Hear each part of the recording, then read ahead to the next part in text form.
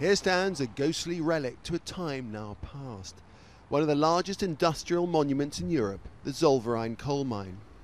The last miners descended the shaft in 1986, but in its time, Zollverein was a key cog in the German economic machine. For many, going underground was a way of life. The Ruhr region was the beating heart of the nation's industry. Its coal mines and iron and steel plants powered the country for more than 100 years. This is the largest of the region's disused coal mines, and back in the day it employed 8,000 people round the clock, producing 23,000 tons of coal every 24 hours. Now it's a UNESCO World Heritage Site, and the old coal washing plant is the Ruhr Museum. Where once machinery thundered and tens of millions of tons of coal were processed, now there's an impressive curation of the region's history. We thought, for people who came from outside, to build one place, to have a window, to look in the history of this region, beginning at 350 million years ago, when coal starts to exist, till today, till the present. So these days they're mining the tourist dollar.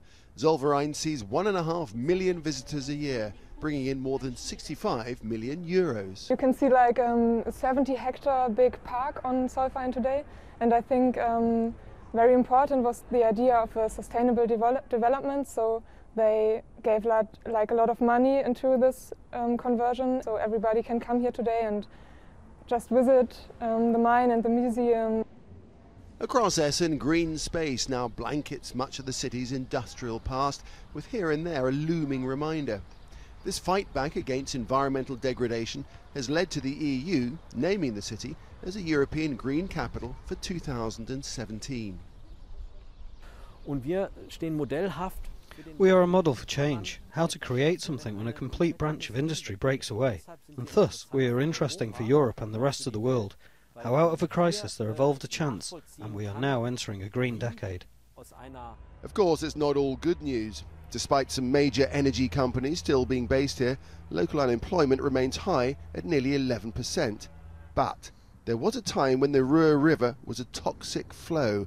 Now it's a stunning, clean amenity with no end of profitable potential.